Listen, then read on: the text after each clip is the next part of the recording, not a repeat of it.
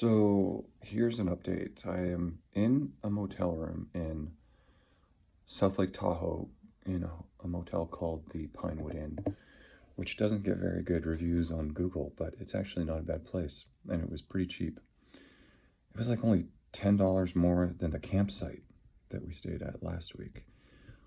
But anyways, as I said in my previous video where I was hiking along, I am sick.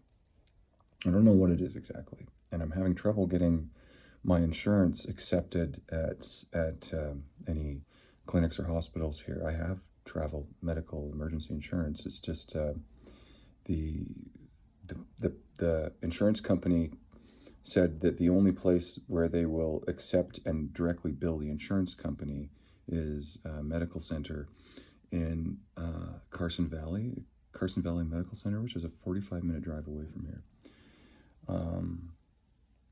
And so I'm not sure exactly what I'm going to do yet. I have hopes that I'm going to get better really fast.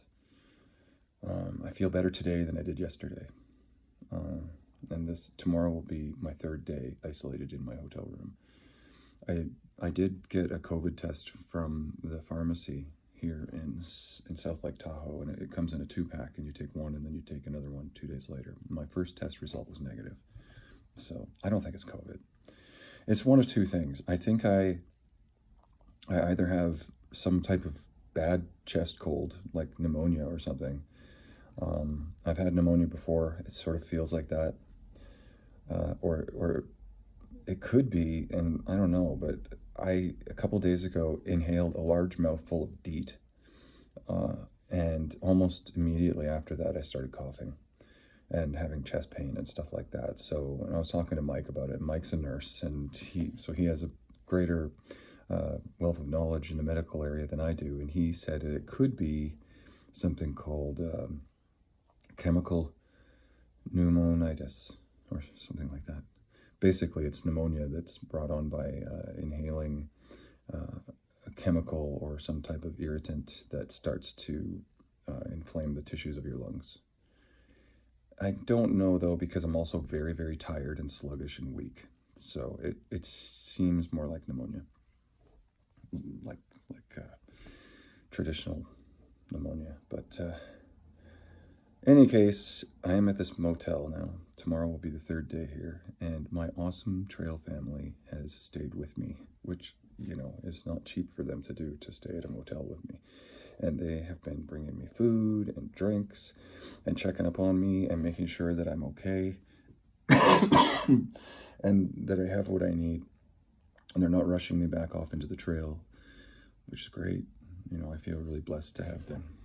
Jen and Mike and Vince, who went home today, unfortunately.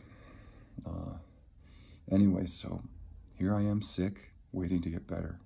I'm already falling behind on the trail to the point where I'm worried about making it back to Canada on time. So this is just a real downer. This is a wrench in the works. But I have tonight to sleep. Hopefully tonight I will sleep better than last night, because last night was brutal. I was nearly delirious. And tomorrow night, last night here in the motel, hoping that the rest for the next like 36 hours will really help me heal up. I'll take my second COVID test tomorrow at 4 in the afternoon and see how that goes. And well, I just hope I get better enough to get back on the trail soon, and for my trail family to get back on the trail soon too. That's it. That's my update. I mean, fortunately, I have a decent motel room to stay in.